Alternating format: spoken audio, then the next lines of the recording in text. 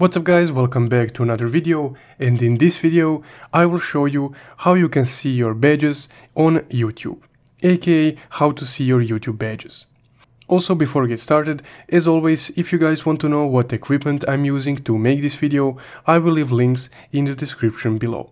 So let's get started. Now first off, you of course need to have your YouTube app installed on your phone, because badges are currently rolled out only for the mobile users. So just open up your YouTube app,